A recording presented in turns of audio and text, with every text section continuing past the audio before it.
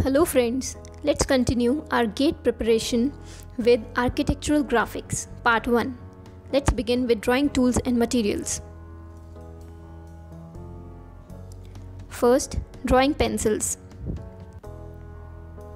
Pencils are relatively inexpensive and versatile to pressure while drawing.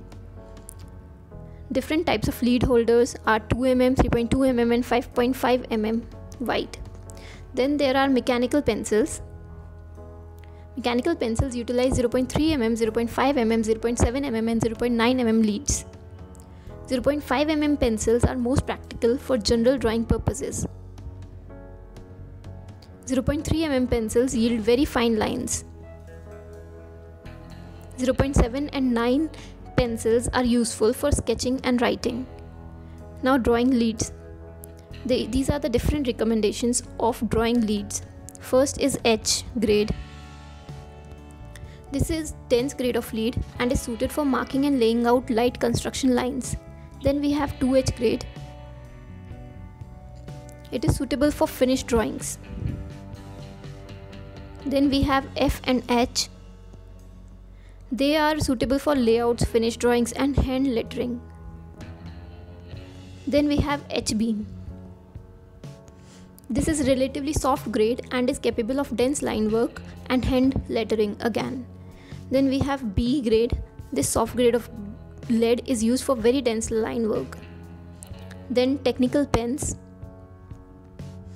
They are capable of producing precise, consistent ink lines without application of pressure. We have T-squares and parallel rules.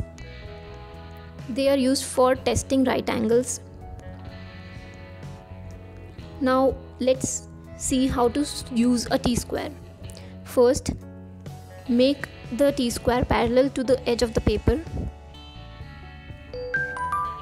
Then draw a line, leaving a margin.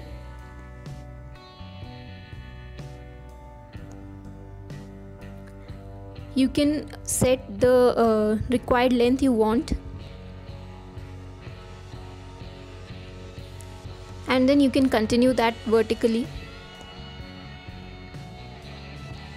Again with the required length you want.